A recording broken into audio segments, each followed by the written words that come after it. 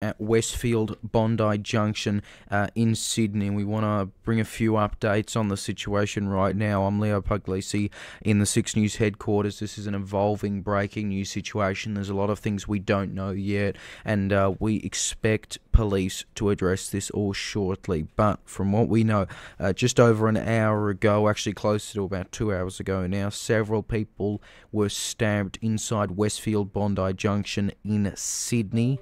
Gunshots were heard after that. What we understand that to be was police shooting the suspect. That is our understanding at the moment. Heavily armed police were seen on the rooftop of the shopping centre.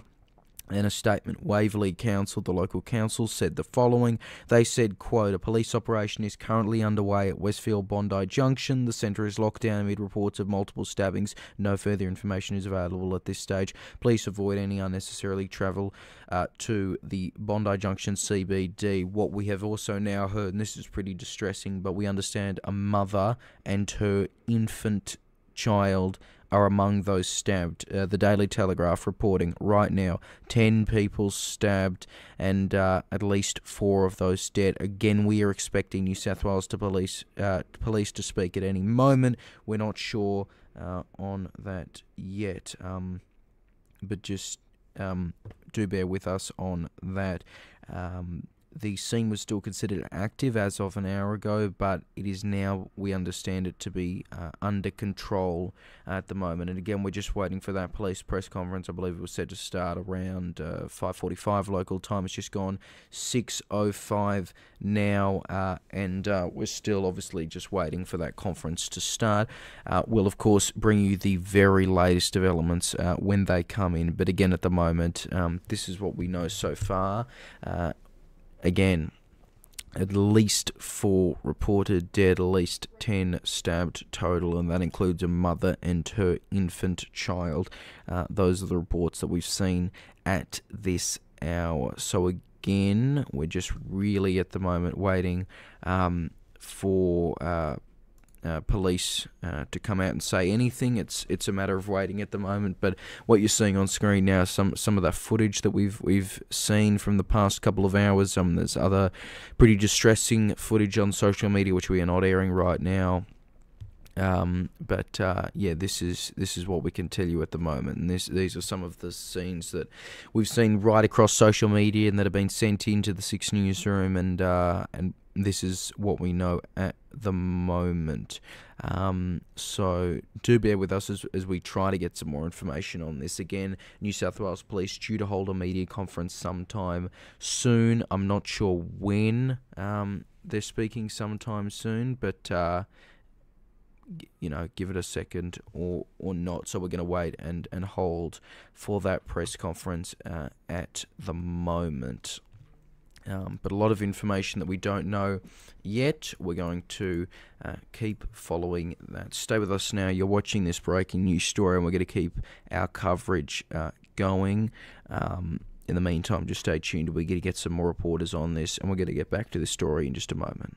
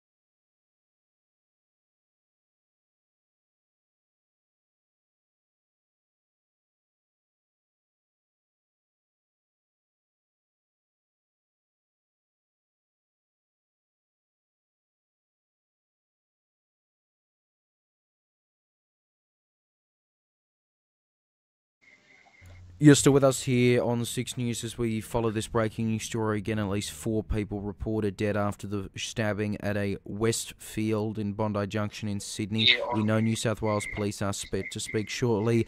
Our political editor, Roman McKinnon, has been following this story all afternoon. He's with us now live. Roman, what more do we know about exactly what's happened, and especially this suspect that we've seen all over social media?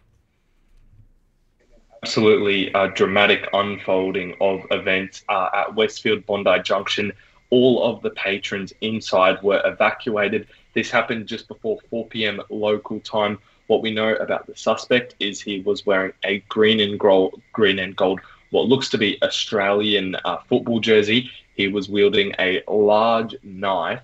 From unconfirmed reports, a police officer, there was gunshots fired. From what we're understanding, that a police officer did fire that onto the suspect. So as you can see now, that green and gold jersey, you can see members of the public using bollards to try and block the suspect. This vision that you're seeing right now is on level 5, where he's running towards people, scaring them off. A massive, this is absolutely incredible footage. This was taken on level 5. Just going back to the bollards, people were blocking them. Some reports say that some people were throwing them from above levels to try and hit him and knocking him out. What we know is a 9-month-old infant was stabbed.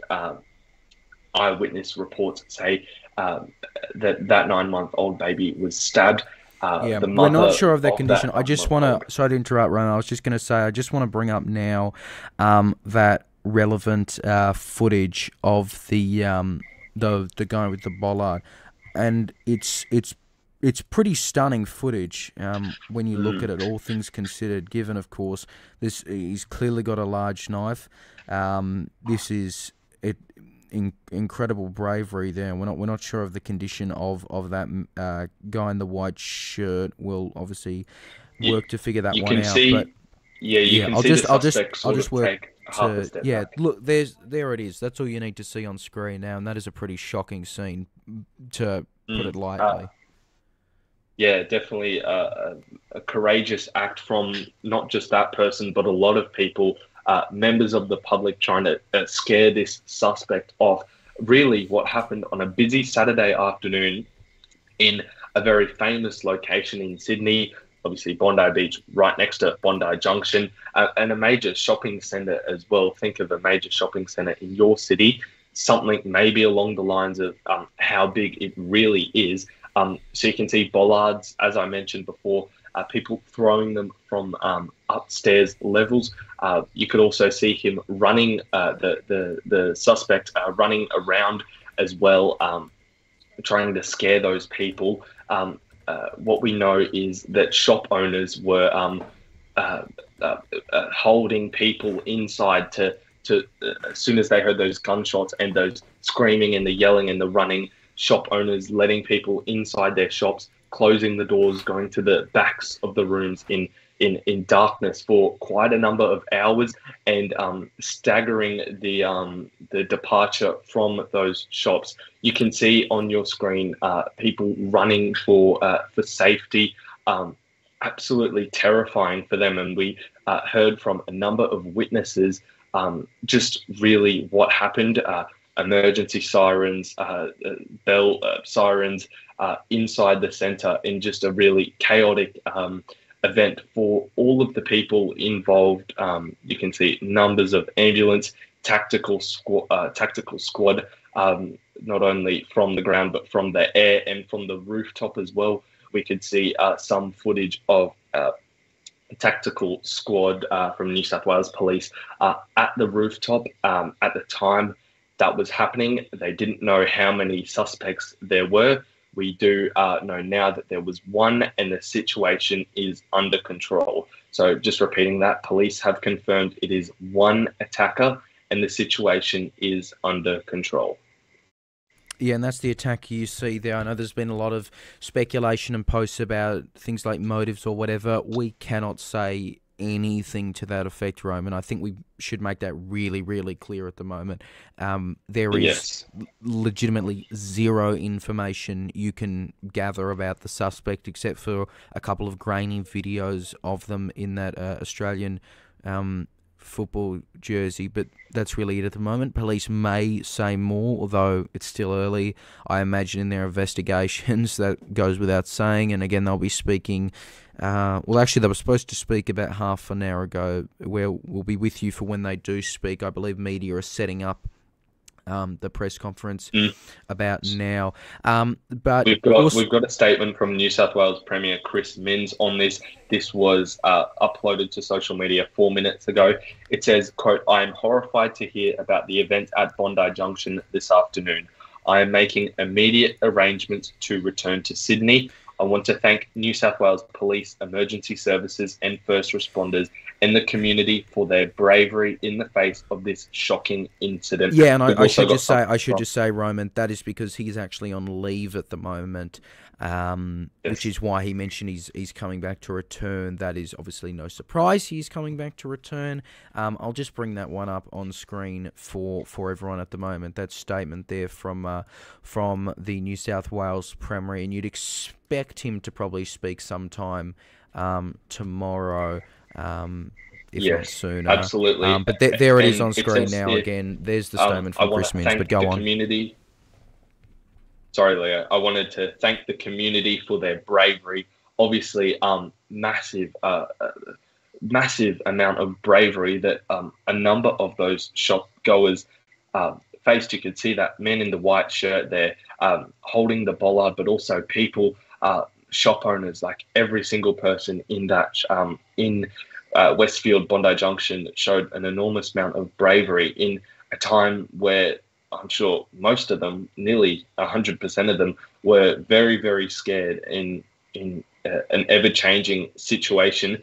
We've also got a statement from Prime Minister Anthony Albanese. He says, quote, "I have been briefed by the AFP on the devastating events at Bondi Junction. Tragically, multiple casualties have been reported, and the first thoughts of all Australians are with those affected and their loved ones. Our hearts go out to those injured, and we offer our thanks to those caring for them, as well as our brave police and first responders." So that is what we know from there. Sorry, Roman, can I just get, for those who didn't hear it, who that statement was from? Prime Minister Anthony Albanese. Right. That statement was from. Oh, here we go. I believe police are just speaking now. We're going to cut to that now. Thank you. We're good? Thank you. About 3:10 this afternoon, a male walked into Westfield Bondi Junction. He left the centre very shortly after and returned about 3:20. As he moved through the centre, he engaged with about 9 people. It is clear that during that engagement he caused harm to those people, we believe, by stabbing them with a weapon he was carrying. Very clearly a range of reports were made of the incident. Police attended promptly. A single unit officer, Inspector of Police, was nearby, attended, went into the centre directed by a range of people. She confronted the offender, who had moved by this stage to level 5. As she continued to walk quickly behind him to catch up with him, he turned, faced her, raised a knife. She discharged the firearm, and that person is now deceased. I'm advised that there are 5 victims who are now deceased as a result of the actions of this offender. There are more than several other people who have been conveyed to hospital. A number of those are in serious and or critical conditions at this stage, and I do not have further information in relation to descriptions of those people. I know one of them is a small child. As is the case in these incidents, a critical incident has been declared, and investigations in relation to the matter have commenced and are continuing. both at the scene and a number of hospitals in the nearby area. From preliminary inquiries, it would appear that this person has acted alone. I am content that there is no continuing threat. Police, as I've said, have commenced investigations into the matter, which will continue through the evening. As I have said, I do not have details of victims who have been killed by this individual, nor those who have been conveyed to hospital for treatment. So I cannot provide you further information in relation to them, only to say that very clearly our hearts go out to all of them, as they do to anyone touched by this terrible incident this afternoon. I do not have information in relation to the offender. I do not know at this stage who he is. You would understand this is quite raw. Inquiries are very new, and we are continuing to make attempts to identify the offender in this matter. That is it for the moment in terms of information that I have for you. Brent from New South Wales Ambulance. Thank you, Tony. Good evening, everyone. Shortly after 3 o'clock today, New South Wales Ambulance received multiple 000 calls for persons stabbed within Westfield Bondi Junction. We've responded a total of 40 resources to the scene who remain on scene still.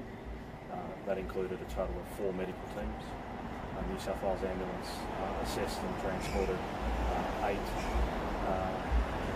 patients to various facilities, hospital facilities across Sydney, and assessed a total of 6 patients who have been deemed deceased on the scene. Questions? I'm sorry, I didn't catch that. Any idea of the motive? There's nothing that we are aware of at the scene that would indicate any motive or any ideology. Yes, so are you ruling out terrorism at this stage? We're not ruling anything out. You said he went into the centre, went away and came back. Yes.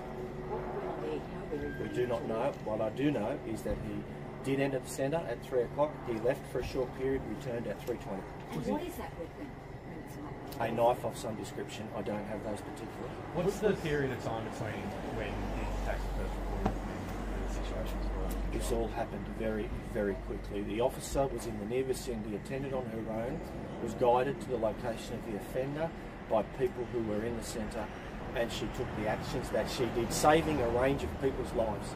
Did I hear you correctly before you said she was an inspector? An inspector, that's So a right. very senior person. A senior police officer. And how long was she alone? She was on her own. And how long between when she arrived on scene till she had that? She engaged immediately on her arrival to the scene. Would you say that you shouted anything or pretty much shouted? I don't have any indication of any motivation coming from the scene at all. You must appreciate things are very, very raw at this stage, and we are in the very early stages of investigations. What's the post? We know there's one baby that has been stabbed. Of the 5 dead, all the others injured. Do you know if the remainder are adults or are there any other children? I don't have that detail at the moment, I'm sorry.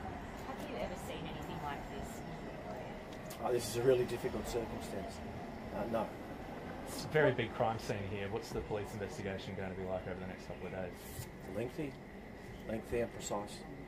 There were reports of people still hiding in stores. What's the process now in terms of checking the entire centre? We are working through the crime scene to retain control, and you would understand that, first and foremost, this is about dealing with this terrible situation, making sure that all people are safe, and then working through and returning to normalcy. How do you know that he was in the centre and came back? Was that from CCTV or the interactive centre? No, from monitoring of CCTV. Ladies and gents, I'm sorry, it's really difficult at this very early stage to give more information. I'll be briefing our executive shortly, and I understand that there will be further briefings later. A number of witnesses jumped in and tried to assist some of the victims. What do you have to say to some of those people who tried to help? Well, I'm not sure of the detail, but there are obviously people who become very brave in circumstances. Thanks, everybody. Thank you very much. Thank you. Roman, we just heard there, and you just heard there from police, and I'll just repeat the information that we just got there. 5 people have been confirmed dead after that stabbing, and significant others, multiple others, are in a serious condition in hospital. That includes, we believe, an infant is among those taken to hospital. The suspect was shot dead. The suspect is dead, and police say that suspect was acting alone. So that is, the lone attacker is dead. We can confirm that. Roman, what else did we just hear there? It was a lone senior female police officer who discharged her weapon and shot the suspect. We heard from the New South Wales police there that members of the public guided her. She was on her own before any other backup arrived. Members of the public guided her to where the suspect was. She followed the suspect, walked behind the suspect quickly, which then he turned around, lifted up the knife. Then the female police officer discharged her weapon and shot the suspect dead. The suspect engaged with 9 people. As I just mentioned, the suspect and 5 others are now dead. The 9-month-old infant is in a critical condition. And I should just also clarify, that is, I know you got it correct there, but just for those listening, those 5 dead, that excludes the attacker. So the attacker is dead, 5 victims are dead. So that's a total of 6 people dead out of this, but 5 people who were stabbed there. We should just make that clear, but go on. Obviously, still, the New South Wales police say he was acting on his own, and there was no links so far to terrorism or any motives or any ideology behind this attack. I do want to mention that the suspect entered Westfield Bondi Junction at 3 p.m. He left and then he returned 20 minutes later, which then carried out his attack. So that's something interesting taken away from the press conference. So he entered, left, and then came back, which is when it all unfolded. That's what we've just heard there. Can you just go over what we heard from the Prime Minister and the New South Wales Premier a few minutes ago, just before the press conference as well? Because I know Chris Minns is actually on a break right now, but he is returning. The Minister has put out a statement just over 20 minutes ago. He says, quote, I have been briefed by the AFP on the devastating events at Bondi Junction. Tragically, multiple casualties have been reported, and the first thoughts of all Australians are with those affected and their loved ones. Our hearts go out to those injured, and we offer our thanks to those caring for them, as well as our brave police and first responders. So, that's what Prime Minister Anthony Albanese has put out. I wanted to mention a few things from New South Wales Ambulance. 40 paramedics were on scene. As you can see in a number of the footage, those paramedics lining the streets and lining the perimeter of Westfield Bondi Junction. Also, just before, probably an hour ago, maybe halfway through, up to now halfway through this whole unfolding incident, was paramedics were deemed not to go inside because the situation wasn't under control. New South Wales police were unsure if there was more suspects involved. We also heard that